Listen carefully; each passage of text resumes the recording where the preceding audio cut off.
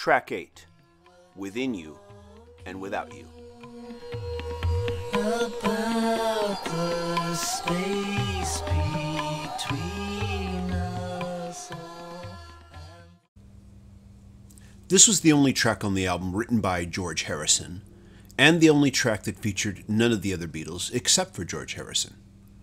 Written while at the house of musician and artist Klaus Voormann, Harrison's inspiration for the song came from a conversation they had shared over dinner regarding the metaphysical space that prevents individuals from recognizing the natural forces uniting the world, which is why the song opens with the words, "We were talking about the space between us all." Lyrically, it combines both Eastern and Western religious ideas. The opening line of the song is taken from Hindu teaching. In order for us to draw closer and give up on the space between us all, we need to give up on the illusion of ego and realize that we are essentially all one. And yet later in the song, the line about gaining the world but losing your soul is taken from a quote by Jesus in the Gospels.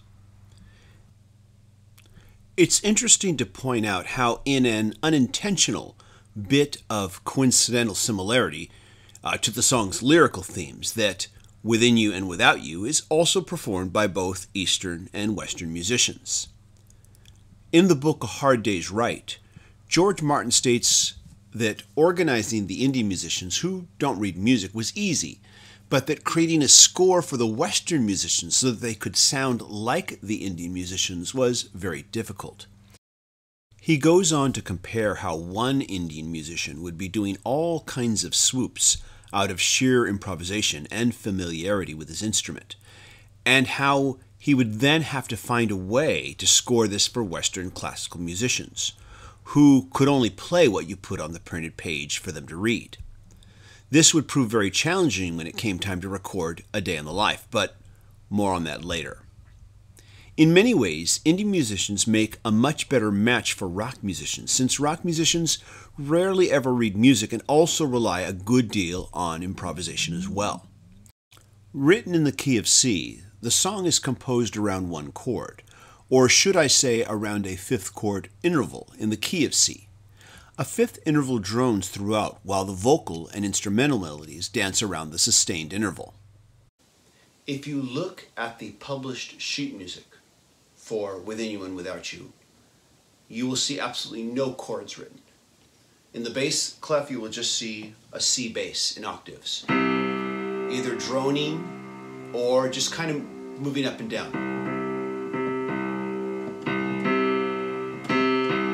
while the melody moves around that. Not even a C chord is written, probably because it's all based, I think, on fifths. A lot of Indian music is sometimes.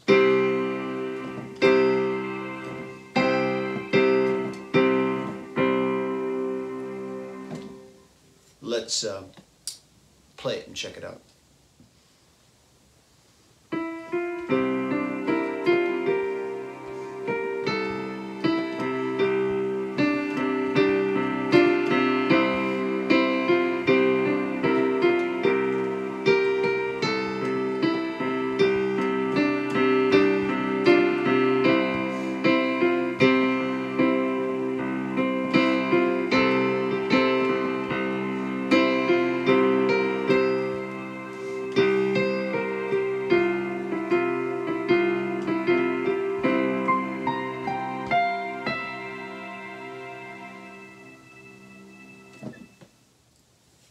It feels like chords are changing, but they're not, ever. Within You and Without You is the only song written by George Harrison on the Sgt. Pepper album. And in my opinion, alongside of A Day in the Life, it is one of the most epic songs on the album. Part of it is the lyrical themes that he chooses to explore in this song. Another portion of it, though, I have to give credit to George Martin's stellar production on this particular track. Pay particular note to the pizzicato strings that fade in and out during the song's rather epic instrumental break.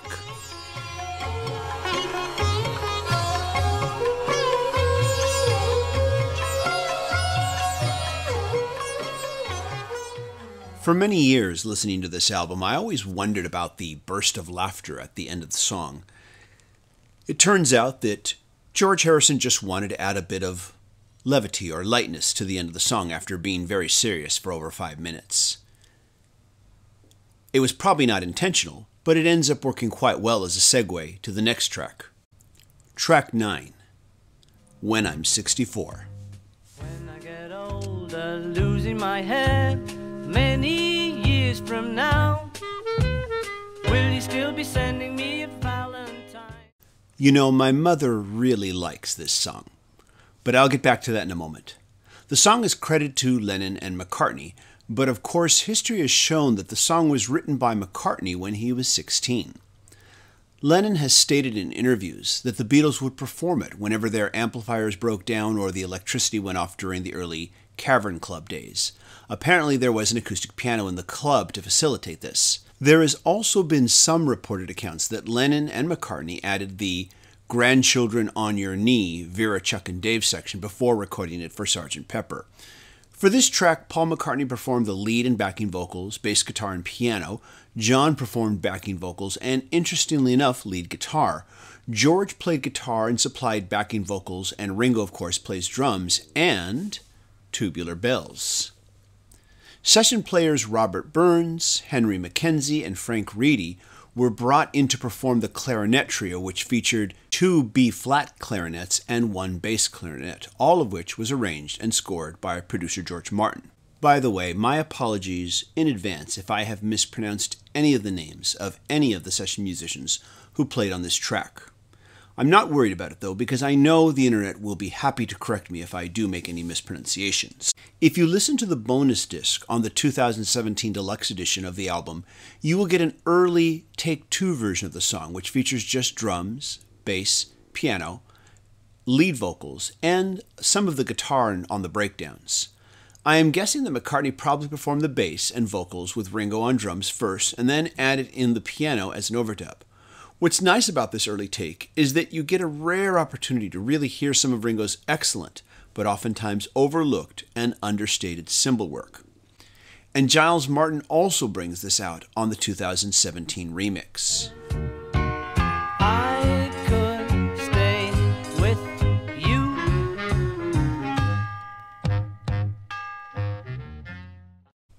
This sparse Take 2 version also helps to illustrate just how much the clarinets and tubular bells and the backing vocals do to elevate this song. At about the 37-second mark, the song transitions from Tin Pan Alley to a kind of light classical music. So we come out of that last "When I'm 64," and then we have this surprisingly classical sounding little interlude here. Let me play this for you.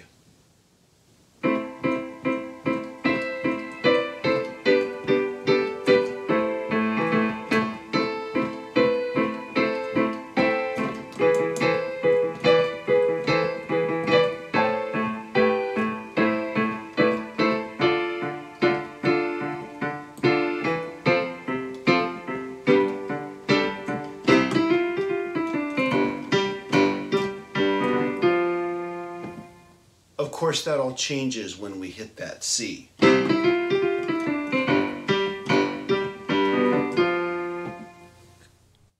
Now, getting back to my mother. My parents grew up in a different musical era. The big band era of Tommy Dorsey and Glenn Miller was their era. And there was this huge generational divide when it came to music between myself and my parents.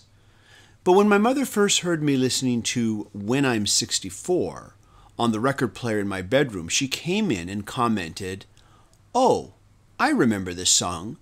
They used to play this song back in the 40s. This would have been in the 70s, and I told her that this song was recorded by the Beatles in the late 60s. She responded, "Yes, but this is an old song from the 40s, and the Beatles must have re-recorded it." I showed her the album sleeve and showed her that the writing of the song was credited to Lennon and McCartney.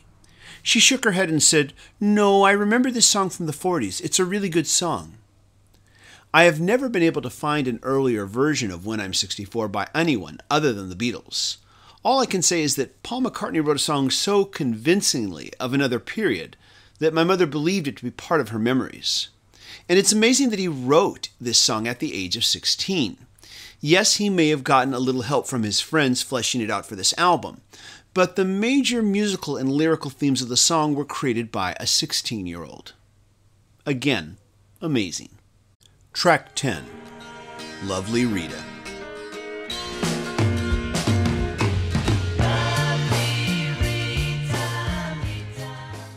Okay, so you all know that Paul McCartney wrote the song about a real female traffic warden.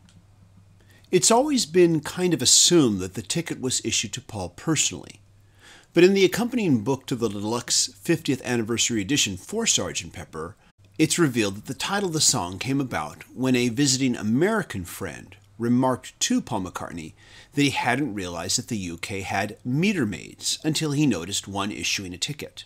The term meter maid was an American term, and one that Sir McCartney had not heard before, but hearing it was obviously enough to make the light bulb go off in his head and make him think to himself, aha, there's a song in that.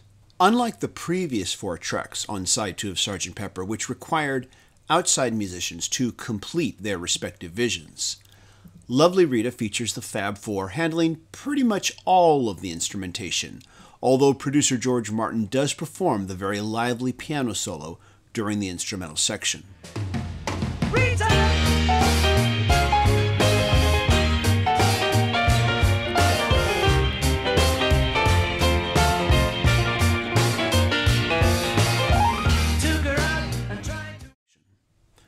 Also, Lennon, McCartney, and Harrison performed the comb and paper kazoo notes that you hear after the line, "made her look a little like a military man."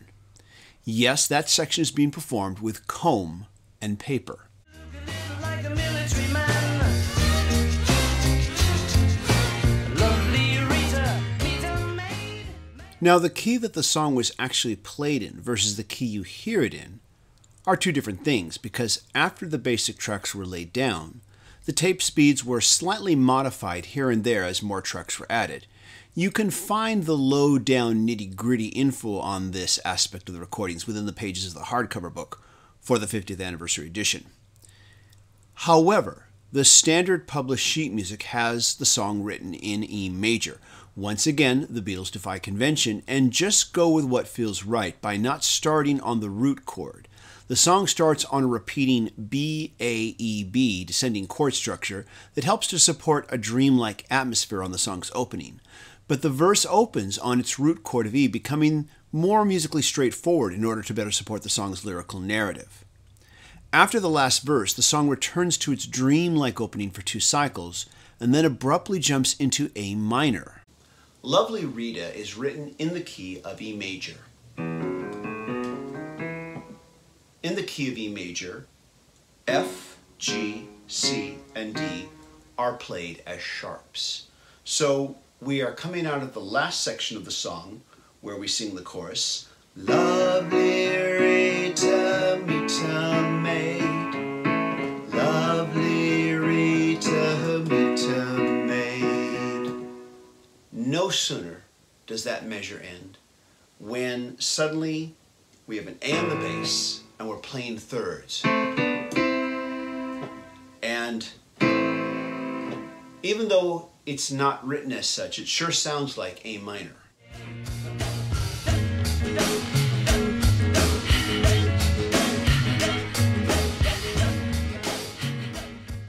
I sometimes think that the Beatles' lack of music theory education and their desire to not copy themselves often led to unintentionally interesting musical choices, like the sudden key change ending to Lovely Rita illustrates. At this point, I do have to pause and cut off at the pass what I know will be some internet music theory trolls.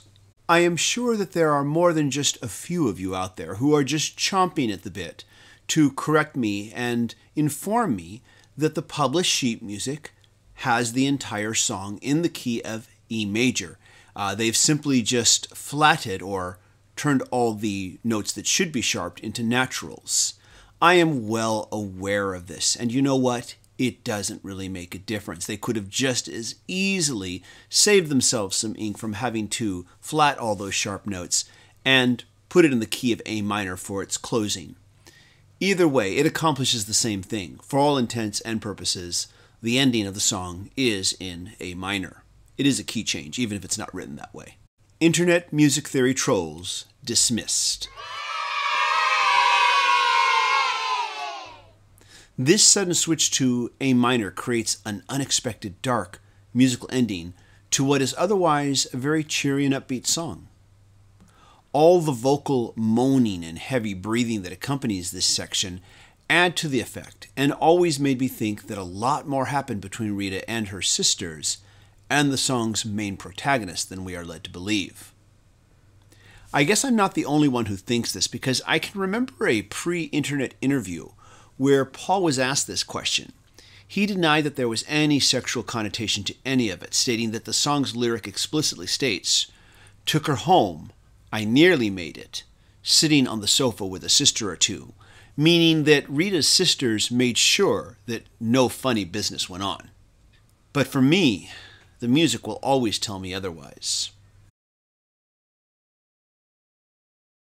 Hey everybody, this is TJR. If you like this video, please click like, but also click subscribe, and be sure to click the bell icon for notifications so you can know when I make and release new videos. Thanks everybody for watching. Stay tuned for part 4.